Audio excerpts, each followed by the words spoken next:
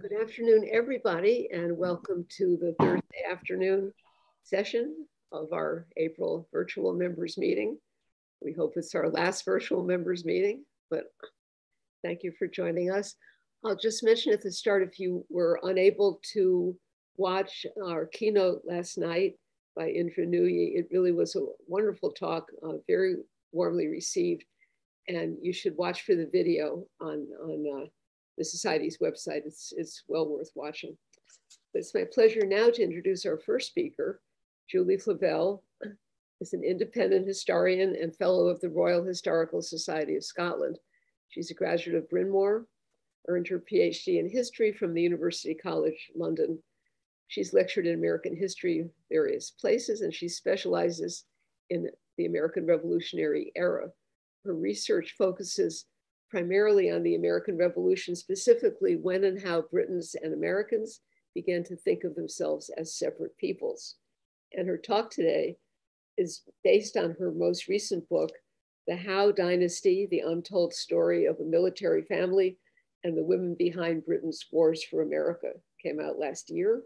It follows the lives of the Howe family, many of whom were considered Anglo-American heroes by the end of the 7 Years' War in 1763. The story of how just 12 years later, their role in the American Revolution transformed them into foreigners in a land they had given their blood to defend is told powerfully through the medium of family history. And the book radically recasts the American War of Independence as a civil war by telling it through the eyes of the Howe women. Julie Flavell, over to you. Hello, thank you. I'm delighted to be here today. I'm going to start my talk with a question that I'm often asked at the end of my talks, which is, how did I become interested in the Howes? And the fact is, there's no easy answer to this because my interest in the Howes is long-standing and it evolved over many years. I grew up in the Boston area, where local stories about the American Revolution, of course, abound. And I was always intrigued by the figure of General Howe. He seemed to me like somebody with an unexplored backstory. The redcoat general who, if the stories are true, was so well liked when he arrived in Boston in May 1775 that just a few weeks later he was spared by American sharpshooters on Bunker Hill when they recognized him from behind the rebel barricades. And by 1776, in what was an unusual arrangement, he was commander-in-chief of the British Army alongside his brother, Admiral Richard Lord Howe. And the impression that the Howe command was somehow a family affair is intensified by the fact that Admiral and General Howe had lost another brother almost 20 years earlier in the American wilderness, fighting the French at Fort Ticonderoga. So neither Admiral nor General Howe had the usual profile of British career officers jumping into the American war to get ahead. And when I came to study the American Revolution as a serious scholar, I discovered that the sense of mystery that I detected about the Howes is a persistent thread in every scholarly work on the Howe command. For over 2 centuries, there have been long-standing conspiracy theories surrounding the brothers to the effect that the Howes were deliberately soft on the American rebellion. And these theories have been taken seriously by historians, and they've never died down. The fact is that the Howe brothers take the greatest share of the blame in the history books for Britain's failure to win the war because they were in command at a point in the war when the French hadn't yet come in and the American army still wasn't up to scratch. And the British expected the war to be an easy victory. So like any commanders who fail in their objective, they've been accused of all sorts of missed opportunities. But they've also been accused of what's much worse. They've been accused of a deliberate failure to bring the war to a conclusion by avoiding an all-out confrontation with the enemy. And of course, this smacks of treason. And all sorts of motives have been adduced to account for this supposed backwardness in the service of their country. And the sense of mystery about the family was compounded by an accidental fire that occurred a few decades after the close of the American Revolution, when all the Howe family papers were destroyed. So military historians have stressed that virtually nothing is known about the private lives of the admiral and the general. beyond the bare facts, their professional lives. So the house seemed like a closed door, but I was led back to them in a very unexpected way. I was thinking about writing a sequel to my book, When London Was Capital of America. And in quest of material, I went to the letters of Caroline Howe, the sister of the Admiral and the General, which are in the Spencer papers in the British Library. And I was surprised to find that in a correspondence between Caroline Howe, the sister of the Admiral and the General, and her closest friend, Lady Georgiana Spencer, this correspondence went on for about 40 years. There's effectively a treasure trove of Howe family letters. And there's absolutely no doubt that if these letters had been written by a brother of the Admiral and General, they'd have been gone through with a fine-tooth comb by now. So rather than a sister. So I decided to write a biography of the Howe dynasty, the first ever, based on the sisters' letters. Although I use other material, but that's the central material. Today, instead of summing up my book in the time I have, I'm going to introduce three of the women who came alive in my research.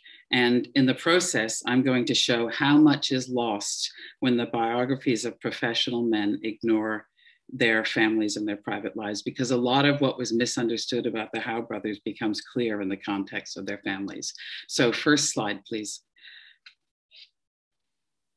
Charlotte Viscountess Howe. She was the mother of the generation that included the Admiral and the General.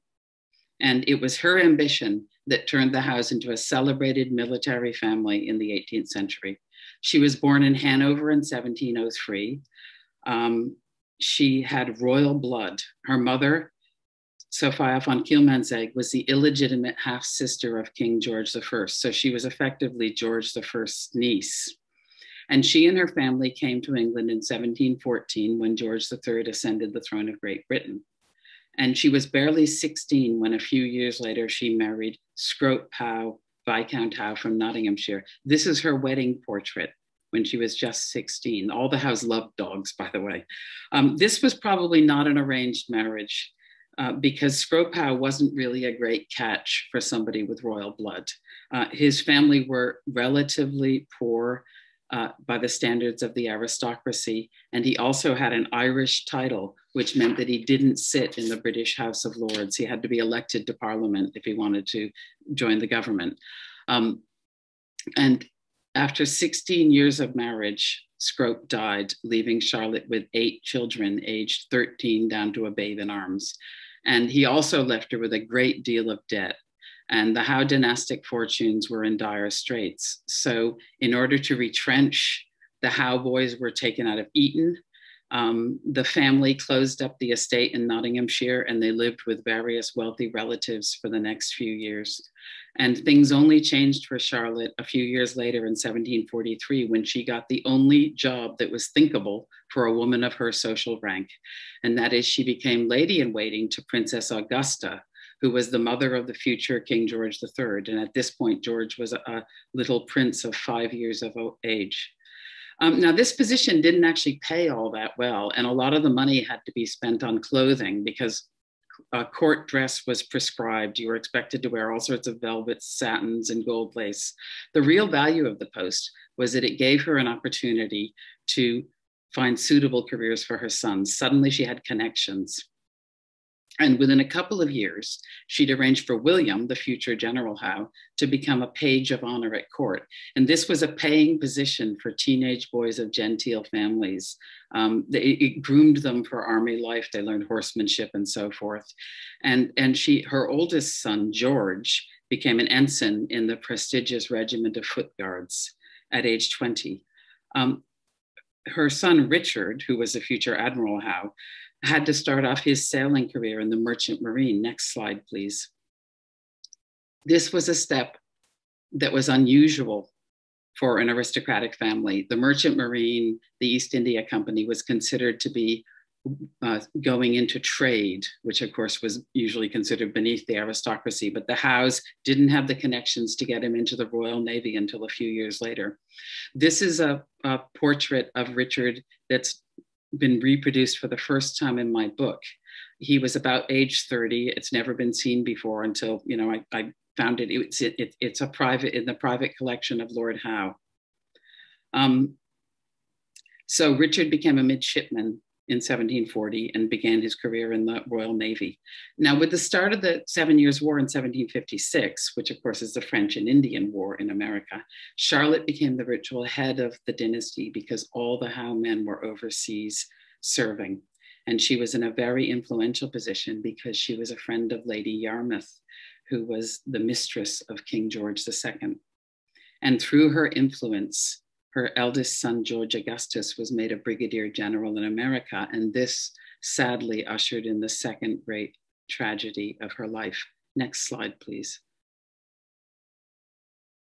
This is George and his foot guard regimentals. In 1758, George was killed at Fort Ticonderoga in upstate New York in a failed attempt to capture the fort from the French. He was immensely popular. He's been called the most popular British officer ever to serve alongside Americans. And this statement was made in the 20th century.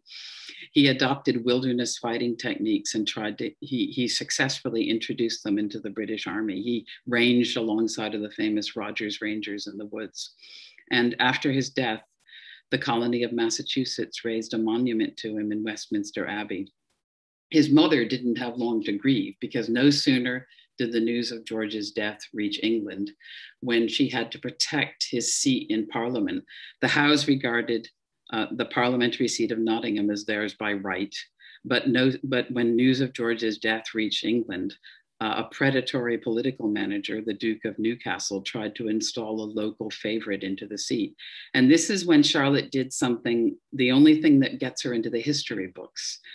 She did something very unusual for a woman of her period. She put a piece in the newspaper appealing to the voters of Nottingham to give the seat to her younger son, William. So she went over the head of the Duke, and it worked. She used dramatic language that positioned her as a vulnerable female. She wrote, "Permit me to implore the protection of every one of you, the voters of Nottingham, as the mother of him whose life has been lost in the service of his country." So she posed as well, it wasn't a pose. She was seen then as a grieving matriarch, and there was a tremendous outpouring of sympathy. And William became MP for Nottingham. And it was such an unusual step for a woman that it was reprinted for years afterwards. Georgian aristocratic women often were politically active, but if they were, they had to stay strictly behind the scenes. Any appearance in public at all was very frowned upon and could lead to all sorts of hostility. The second woman I'm going to talk about is Caroline Howe, whose letters are at the center of my book. She was the oldest daughter of Scrope and Charlotte Howe. And in fact, she was older sister to Admiral and General Howe. And throughout her life, just to reflect the attitudes of the period, Caroline was described as having a mind like a man. She was clever. She liked maths. Benjamin Franklin, who liked her very much, remarked that that was a little unusual in ladies. She was self-educated. She understood Latin, French, Greek. She read widely, but she was also athletic for the time. And in fact, she was the only woman who's listed as a member of the beaver fox hunt at Rutland Castle in the century. By the start of the Revolution, she was a widow and she lived in a townhouse in Grafton Street, London. Next slide, please. And it was to this house that she'd invite Benjamin Franklin to play a game of chess that would ultimately involve her brothers in the American War of Independence. At this point, in 1774, Franklin had been in London for over 10 years as a representative for the several American colonies. And in November of that year, 6 months before the start of the American Revolution, Caroline sent him a challenge through a member of the Royal Society who was a friend of hers. And the challenge was that she'd heard that Franklin was a skilled chess player and she fancied she could beat him. That was the words she used. She was very competitive at games. So Franklin came along and he started coming regularly to her house in Grafton Street.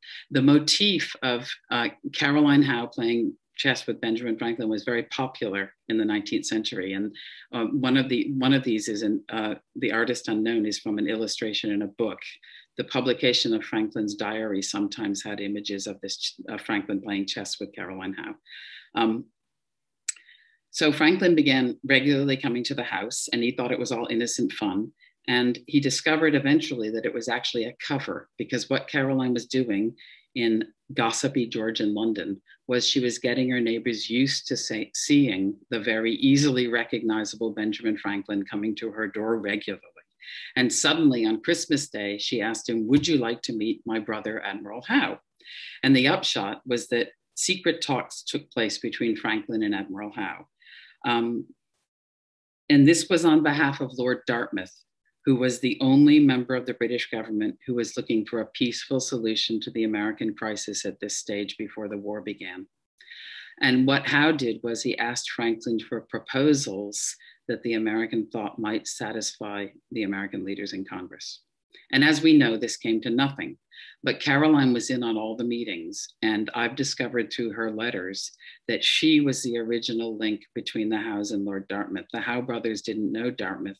Caroline knew his wife through charity work, and through her, she knew Lord Dartmouth himself. And the secret talks in London eventually became part of the legend of the Howes. Rumors that they'd taken place started to spread during the war, and loyalists who were angry at the failure of the Howes to end the rebellion claimed that Admiral Howe had been manipulated by Franklin, or that he'd come to some sort of secret agreement with him, something a little more conspiratorial sounding.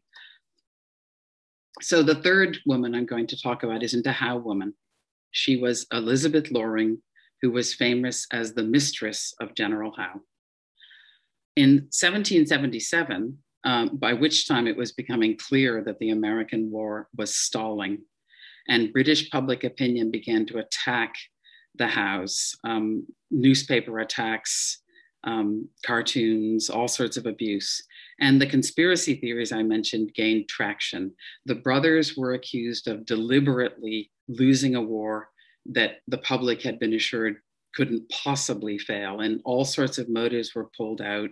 That they were trying to discredit the government because they secretly supported the government opposition, that they secretly supported the rebels because they had a sentimental attachment to America because of their brother who had died at Ticonderoga, that they wanted to prolong the war in order to make money. Next slide, please.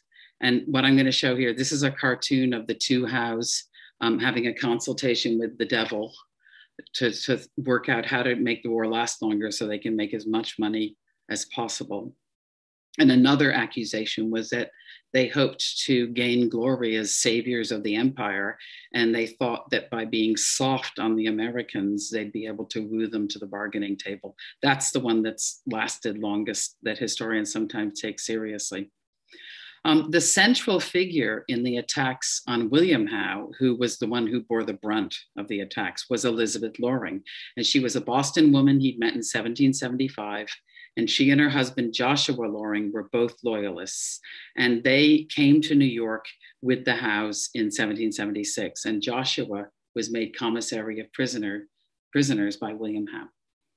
So in early 1777, when the British Army found Washington had struck back at Trenton and Princeton, and the British Army in New York was now on the defensive, that was when the rumors began that Mrs. Loring was William Howe's mistress. And they started in letters of loyalists back home to London, and then newspaper attacks that were actually taken up by both sides. So both the American Patriot Press and the London press claimed that William Howe had this mistress and that he was dallying with her. And one of the phrases that you often hear was, "He fingered the cash, the general enjoyed madam," because the idea was that Joshua Loring was complacent about the affair because he was being well paid by the British Army. Now, historians have barely looked into the facts of Mrs. Loring's life. They always assume it's true. And she's usually briefly mentioned in books about William Howe as his mistress. But by looking through the lens of the Howe family, I've found it's highly unlikely that she was actually William Howe's mistress. Elizabeth Loring was born in 1752 to a well-to-do family in Long Island. And by the time she met William Howe in May 1775, she'd married Joshua Loring, who was from a wealthy Massachusetts family. William surely did meet her as soon as he arrived in Boston, which is how the gossip goes. But it wasn't because of her flashing blue eyes, supposed flashing blue eyes and blonde hair, because he already knew her family. Her husband, Joshua, had served in the French and Indian War alongside William at Havana, Cuba. And her uncle, more notably, her uncle James Lloyd, was a doctor who'd saved William's life, so William believed, in 1758, because William Howe arrived in Boston with the British Army in that year and fell dangerously ill. So he felt he owed his life to Elizabeth Loring's uncle.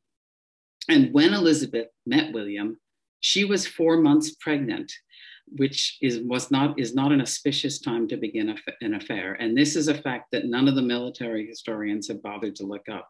Her baby was born in October 1775, and he was named after the last royal governor of New Hampshire, John Wentworth. John Wentworth had been the employer of Joshua Loring before the war. And the reason this is significant is because the Wentworths knew William's wife, Frances Howe, and they would associate with her when they returned to London during the war. And it's simply unbelievable that William Howe would choose as a mistress a woman whose friends and family were part of his own circle and knew his wife.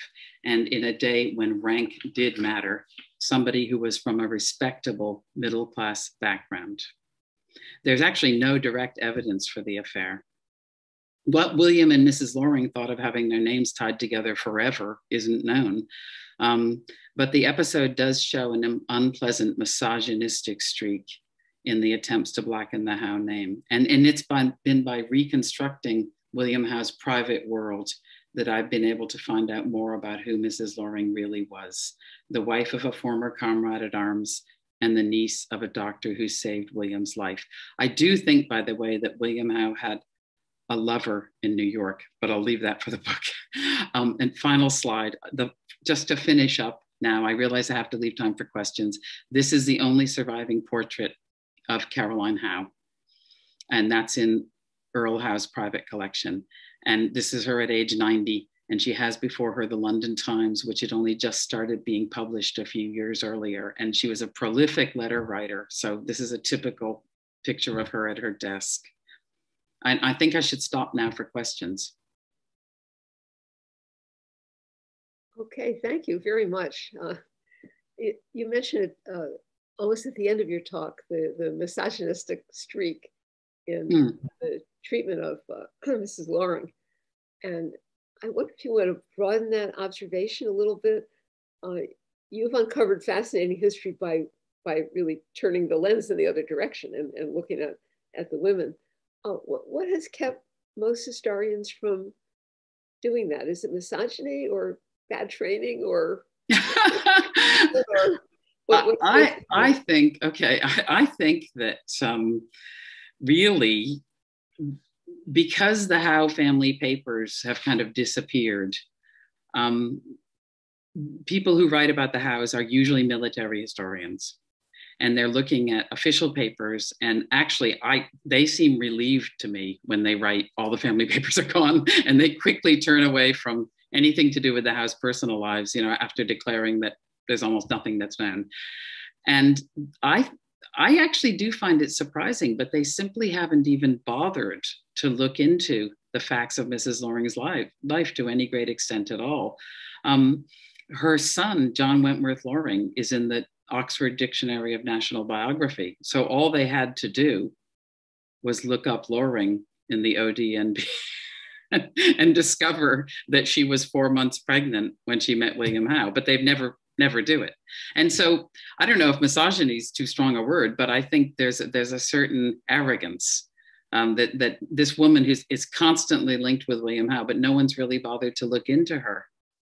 And there are no surviving letters from her as an adult. So she's not been able to say a word about all this.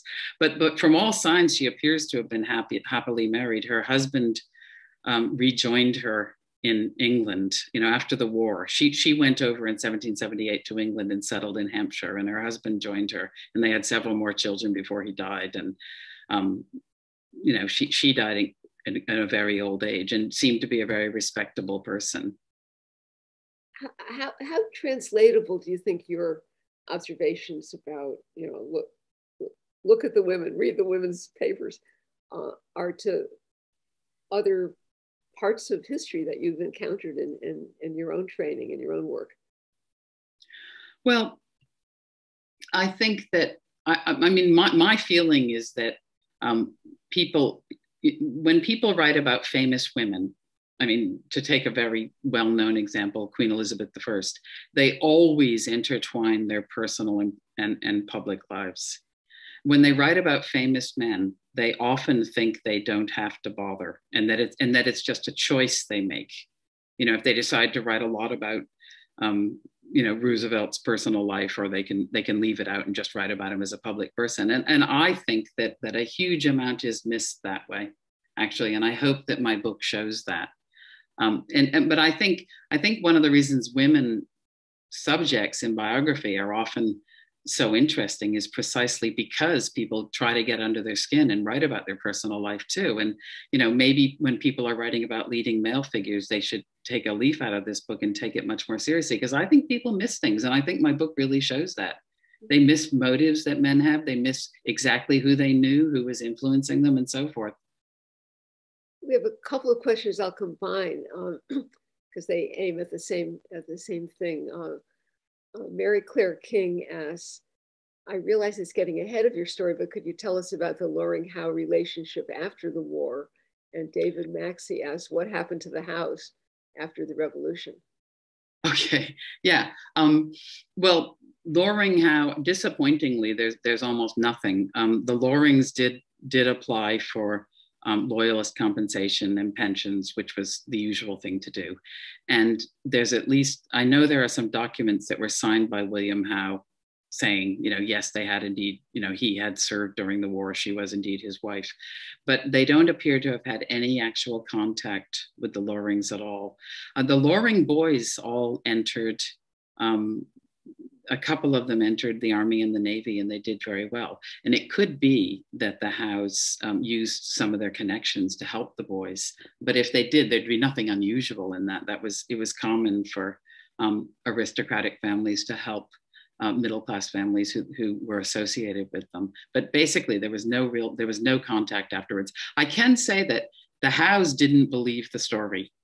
I should say they did not believe the story about Mrs. Loring, because I was kind of thrilled to find a letter of a woman named Jane Strachey, who was sitting at a drawing room in London in early 1777.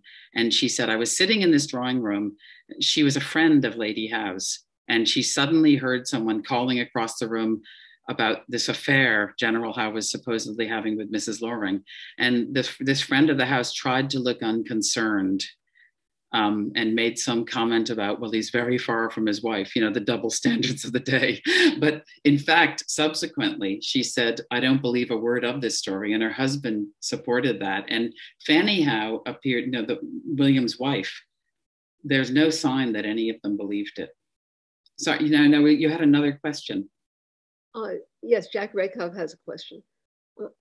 One theme of your book is that British officials, including the Howes, were unwilling to recognize the Continental Congress as the institution with whom they would have to deal if there was ever to be any negotiation over the revolution. On that basis, the Howe brothers could not make any real progress with their peace commission. Do you think they were privately critical of that decision? Yes, I think they were, yes. I think they were really irritated when the Carlisle Commission was able to recognize the Congress. And they were thinking, well, if this had happened a number of years ago, because I think they agreed with people like Edmund Burke, who thought that the Congress should at least be convened as a one-off and allowed to be used as a basis for thrashing something out with the colonies. I think, and in fact, I think Richard was very frustrated with the limits of his commission. And this is purely my opinion, but I think the reason Richard accepted the Peace Commission was because his brother was already over there. They were a very, very close family. And I think, there weren't exactly people clamoring to be Peace Commissioner. And I wonder whether, my impression is that Richard, because he was so frustrated with how little he could wrest out of the government for concessions, that if he had But if he hadn't felt he needed to go over and support his brother, he probably would have backed off from the thing at some point in 1775. I hope that answers the question. And a question from Mary Beth Norton. Can you expand on the general role of aristocratic women in 18th century British politics? How typical was Caroline Howe? Well, I think Caroline Howe was very typical. She had an aunt. And I have to say first, not all aristocratic women got involved in politics by any means. Some chose to, and there were families that had traditions of being involved in politics. For example, of course, the Spencers and the Duchess of Devonshire was Lady Spencer's daughter, and they had a tradition of, in some families, the women were groomed to, support men in the political world, and so it was a family tradition. And the Howes were like that. They had an aunt, Lady Pembroke, who was lady in waiting to Queen Caroline, and she was very politically active. She made sure that George Howe was elected to Parliament while he was overseas, and she even went in and canvassed from a coach on his behalf during the elections. So I think Caroline, the woman who's always brought out for the 18th century, is the Duchess of Devonshire, who went around shaking people's hands and famously kissing butchers and so on in order to get votes for Charles James Fox. But she was actually very atypical because she was so out there. But to be behind the scenes, to influence people who was chosen as candidate for MP, to get involved to some extent in advising about policy with very influential male members of the family. There were quite a few women who did that. And in fact, I think Lady Rockingham, George III sometimes recommended that she be asked about things involving Lord Rockingham because he regarded her as having extremely good judgment and being very influential with her husband. But this was in a world where, because it was a very small world, and it was the political world was dominated by 10,000 families at most. Proximity is power. So women who belonged to these powerful families were simply able to have a kind of influence. I think nowadays, I sometimes think that Carrie Johnson, I should say, would have been, very comfortable in the 18th century. You may know about the accusation that she pokes it into her husband's politics too much. But to me, the things she's accused of doing, whether it's true or not, I don't know, are very typical of a woman 200 years earlier in Georgian England, and she wouldn't have been criticized then. We could make some other comments about wives of prominent individuals getting involved in politics, but we'll suspend that, and we'll thank you for this very interesting talk.